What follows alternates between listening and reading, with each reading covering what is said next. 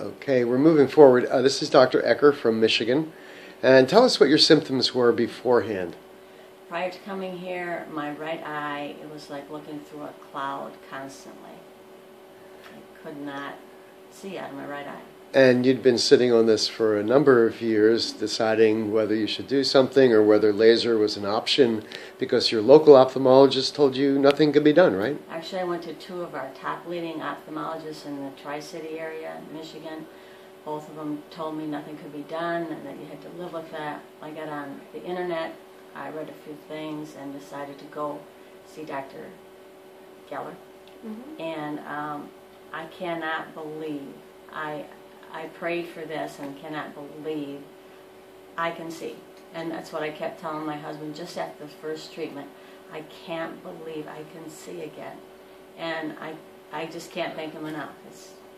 Those bad days have been good days now, correct? There are no more bad days with my eyes. Yeah. I don't have the depression that I had before, because everybody tells you nothing can be done, and it's depressing. I mean, I'm just 60 years old. I have a very busy practice, over 100 procedures a month I do. I felt like I had to give up my practice because it bothered me so much. It affected my depth perception. It affected everything, and I have my life back now. And I can't thank you guys enough. It's tremendous, absolutely tremendous. And I've always told patients, it's all about the patient's selection and, of course, the experience of the operator.